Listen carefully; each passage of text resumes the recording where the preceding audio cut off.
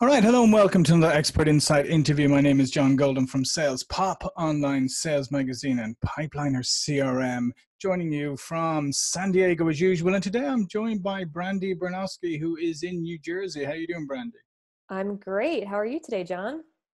I am excellent. And this is a first. I have never had an alchemist on the show before, so this is a nice start to the day. So Brandi is the chief alchemist and owner of her company. And just tell me why chief alchemist? It's alchemy plus aim. Yes. So, it was interesting because I originally started the business under my name. Mm-hmm. And when I started to step into a leadership role with my team, I just didn't want to have the same kind of old-fashioned structures of like owner or CEO. Like, yes, Mm-hmm. those things technically do apply to me. But I also wanted to create a real spirit of collaboration. And as I was working with clients and digging deeper with them, I just started to feel like there was this transformation that happens when you work on a website, kind of like a deepening understanding of yourself, of your business. So I kind of feel like I facilitate those kind of transformations in our clients, but also in our team. It's really important to me that everyone on my team is growing, that we're expanding both personally and professionally. Oh, excellent. I love it. And what we're going to talk about today is we're going to talk about websites that actually convert. And let's say, Brandi, I mean, there's been so many developments and so many technological advances that in some ways people think of websites as kind of old hat, right? Yes. So when you talk to people, how do you get them to refocus and understand that websites are still this living, breathing, dynamic thing that's critical to businesses? Yeah. So I think it starts by understanding that with all of the really fantastic social media out there Mm-hmm. that's happening today, you really depend upon the social media algorithms to put you in front of people. So a website's always going to be in front of people. It's always something that you can drive people to. And I like to think of it as more than a brochure. I think that was kind of the way that websites were previously approached in years Mm-hmm. past. Like, it's your brochure. It's like your business card online. But what it really is, it's kind of like the next level of experience. So someone experiences, Instagram posts from you and they want to know more. You're Mm-hmm. probably not going to have the full breadth of what you do on Instagram. I mean, Correct. they'd have to dig, through a Mm-hmm. lot of posts to actually get that full understanding. So it's really great to have the website to take people to, so you can kind of continue that experience with them and you can deepen the relationship. You can invite them to be on your email list, and you can potentially, build that relationship even deeper by, converting them to become your client or customer as part of that. Yeah, and I think part of the other thing, part of the issue maybe is that people don't generally have a good strategy for their website. It kind No. of tends to be something that's an afterthought, or they build it organically. It's like go out and build a house, but have no plan for it, and just kind of build a bit as you go, and add a bit here and add a bit there, and then you end up with a monstrosity. Yeah, that I see that very often. And I see a lot of kind of like missed opportunities on Mm-hmm. websites too. I will totally admit, when I built my first website, it was like, hi, my name is Brandi and I'm a website developer and this is what I do. And I have learned from my clients and from trainings I've gone through, like that's nice. And you're going to do that at some point. But what it's really important to take the time to do is anchor your incoming clients, visitors, to potential visions of their future success. Mm-hmm. That draws them in. And a lot of people don't do that. They don't know to do that. And as a result, the website does kind of start to feel haphazard, and they feel like they have to work at converting people and selling them, and really like showcasing how awesome they are. They are inevitably awesome. Like, we work with Right. really fantastic, awesome people. But what's awesome about anyone's business is the success you kind of facilitate in your customers and clients. That's really that's why I do what I do. It's, there's success for me personally, yes, but I just get so much out of seeing my clients succeed. And I know other people do as well. So when you sit down to do a strategic planning session with a client for their website, what are some of the elements that go into that? So understanding who they really serve. And sometimes it's been a while since they've actually looked at that. So they may still be serving a picture of someone that they created like 3 or 4 years ago, which may not be as applicable anymore. Yeah. I also think it's really important to understand where people's values are at a given point in time. So like pre-quarantine, we were thinking differently about making purchases. Now that we're, I guess, I wouldn't call this a post-quarantine world yet as we're recording this, but you know, now that we've gone through a bit of quarantine, our values have changed. Like we're thinking differently about how we're investing our money. And so I think it's important to be aware of where your ideal clients, how they're thinking, like how are their visions of success changing for themselves based upon the world that they live in today. So I always kind of really like to start with that foundation and then build on from there. Like what is the, you know, most enticing free offer that we can give them to enter into a relationship with them? What's the direct call to action that really stirs their heart and like makes them say, yes, I need to know more. So it's kind of like constantly just being aware of where people are and understanding where they were a year ago is not the same as where they are today, and shifting language or shifting calls to actions really based upon how people are right now. Yeah, and I think that's a really good point, because I mean, as we know, buyer behavior continues to evolve and change, and much faster now than it used to. And then we layer in on top of it, as you say, the pandemic that we're in now, so there's accelerated even more change. But as you say, sometimes it's, you know, companies, they do sort of do their ideal target buyer and think, oh, thank God, done that project. Yeah. And then sort of then move on from there. And it is, I mean, I guess part of what you have to persuade them to do is to be constantly evaluating who their target buyer is on an ongoing basis rather than just a one-off.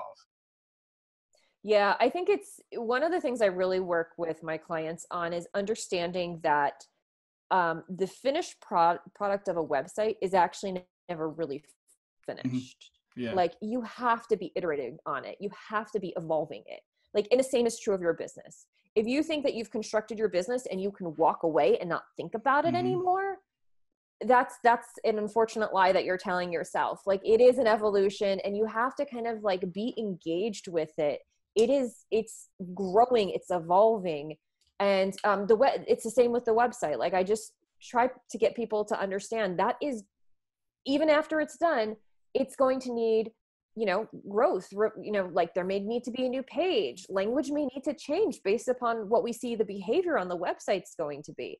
So you have to stay engaged with it and just have to kind of be aware of what are you paying attention to? What are you looking for? What feedback are you getting from people so that you can just keep refining? And then how do you get everybody in the company to realize that the website belongs to everybody and not just like, well, that's just the marketing people or the marketing person, they look after the website, you know, that's all their deal. But realizing that it is your window, you know, it is your shop window in many ways, and it does represent you. So it's important that everybody understands the strategy of the website and inputs into it. Yeah, I think that's really where it comes, like making sure that the whole team is present for some of the calls. And it's certainly, like I always say, like not everyone is going to make every decision. Like we do need to refine down some of who's making decisions about what, but I really think about this today. Like we want our teams to really have buy-in to the company as a whole. Like it creates better retention, which creates, you know, less money outgoing. And having everyone's kind of role, or having them understand that they can utilize some of the functionality on the website, or we can create functionality on the website to help them with what they do. That's really kind of like part of the initial intake and discovery process, is like, let's take a look at what everyone's doing. What could potentially happen on the website? What could happen through another piece of technology that's integrated with the site or integrated with the company overall? We start to look for opportunities like that so that everyone can kind of start to see that there's probably something there for them to make their lives easier, to reach whoever they need to reach better.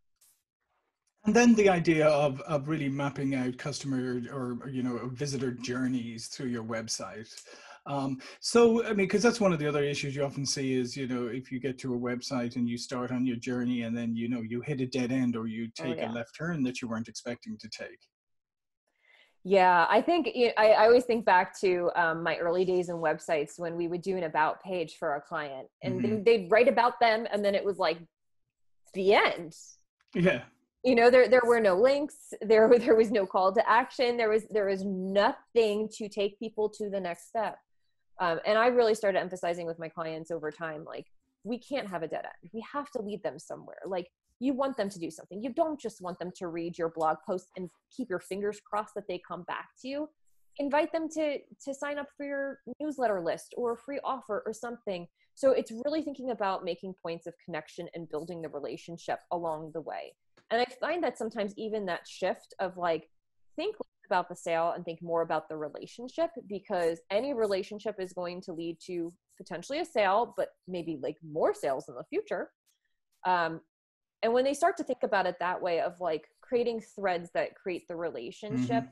I find that helps them kind of start to think, okay, well, now that they've gone here, what does this experience need to be? Where do we want to guide them? And also, what I find is that we have to think, even once a purchase is made or a sale happens, or the contact form is completed, you're not done. Hmm.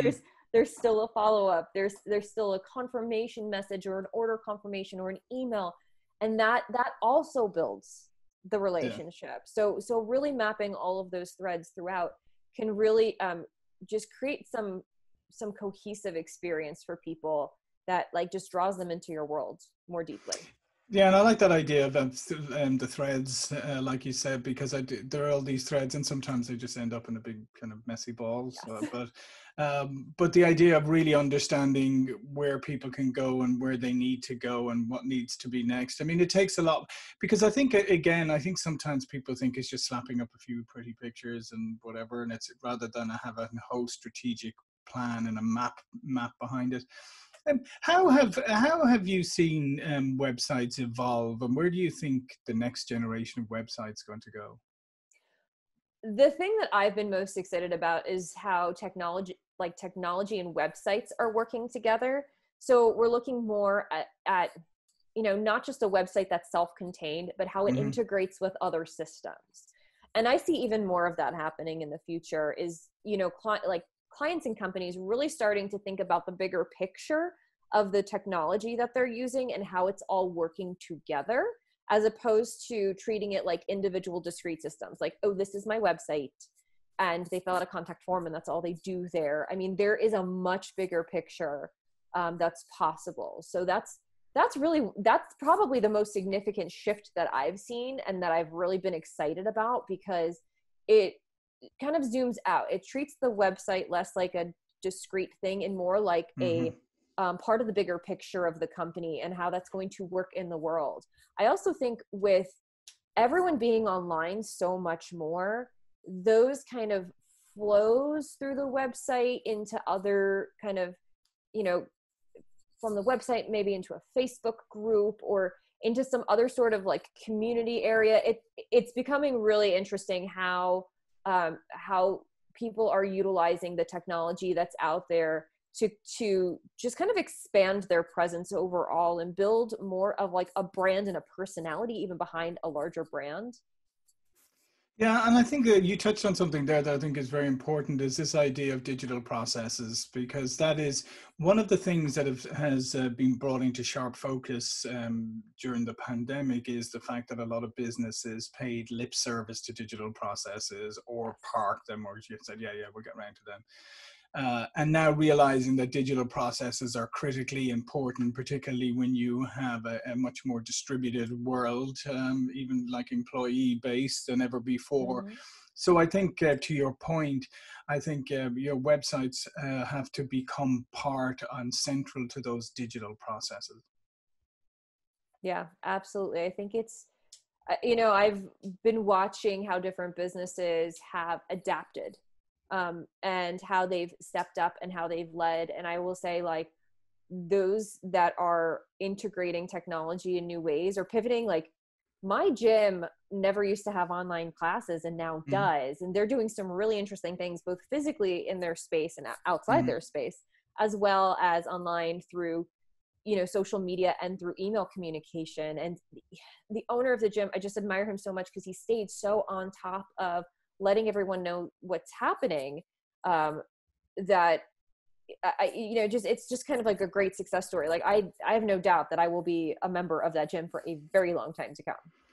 And I think that's another great point that you just mentioned there, is the idea of, I mean, you said they kept informed, really on top of things, and I think that's where sometimes websites get left behind a little bit. You know, maybe they have a Mm-hmm. news section or whatever, but they're not at the forefront of delivering up to the minute kind of information that people need. And much of it has shifted to social media, and so sometimes, I mean, I see some companies it's totally out of sync. You go to their website, it's all kind of generic static content. If you want to find out something, you go to their Facebook, but then you find out their Facebook is different from what's on their Instagram or whatever. Yeah. Yeah, and just that whole disjointed approach. Yeah. And that's certainly been frustrating when, like, for example, there's one restaurant near us, and they've buried even in Facebook what they're doing. So it's like, am I picking up? Am I Mm-hmm. sitting outside? I just don't know. And it becomes frustrating to even try to sort through everything that's out there, because most of it's not up to date. And what is up to date actually isn't like top of the Mm-hmm. page. Um, so I mean, I think that's been kind of like absolutely critical in this day, is really finding ways to really communicate with your audience, whether they're on your email list or not. Mm-hmm. So if there was one thing that you would advise everybody to consider about their website or to do to their website right now, what would it be? Simplest thing is make sure there's a clear call to action on your website. That I will say probably half of the websites I look at, I'm like, I just don't know what you want me to do. Like, do you want me to contact you? Do you want me to go to your services page? Having a clear call to action really can accelerate so much interaction on your website. Yeah. And then sometimes you have the opposite problem where you have too many call to actions, right? Yes. Yeah. So I should say clear as in like one, maybe two, not five. That becomes actually overwhelming for our brains. Yeah. And it becomes too many choices. And then it's like, which is right for me? I don't know. It's easier to watch TV than try to make this Yeah, decision right now. it is. And I think people don't realize that sometimes, about how overwhelmed we get when we're given choices. It's like if you put somebody in front of like 3 doors, they'll probably choose one to go to. If you put them in front of 8 doors or 10 doors, they'll just stay where they are, because it's just, Yeah. they won't pick any. And I think that's a really good point. And I do think, yes, that the call to action, because it is sometimes when you go to a website, you're like, I don't know what you want me to do. Why am I here? Yeah. Yeah. And I And think the it's other thing also is sometimes people try to be too clever as well. It's like, if you're there, I mean, be honest and upfront about what you want the person to do, because at least then we can have an honest interaction. Me and your website can have an honest interaction if I know what it is you're looking for, and then I can decide whether I want to give you that or not. exactly. I think that, and just not being too clever about Hmm. communicating what you do as well. Yeah. I've landed on websites and had to scroll and read to be like, I think this person might do this thing or might offer it, but I'm really struggling because there's like a quote at the top. And Hmm. don't make people work to find out who you are and what you offer to this world. Yeah, it's exactly. We've had that issue for ages with sales. Like some companies will say, "Oh, we don't call our salespeople," and they come up with some title, and I'm always like, but the people they interact with, they know you're a salesperson, Yeah, so it doesn't really matter what you call yourself. They know you're a salesperson, so just be proud of that rather than trying to hide it. exactly. Yeah, well, this has been great, Brandi. All of your Brandi's information, company information, will be in the contributor bio, but before we go, please do tell people a little bit more about yourself and your company. So my company, Alchemy and AIM, we do website development and strategy, really looking at from a big picture perspective at our clients' businesses. So we're helping them make the best decisions for them. I always say best decisions and best investments, because I want to see them succeed in the future. And I want to be part of an ongoing relationship, to help them with that success. Yeah, that's great. So everybody out there, don't, once upon a time, your website was everything. Now, maybe it's been relegated to somewhere over there because something else seems cooler or more top of mind. You know, get back, pay your website some attention and work with somebody like Brandi to figure it out. Okay. Listen, this has been great. My name is John Golden, the Sales Pop Online Sales Magazine Pipeliner CRM. See you off for another interview really soon. Thank you.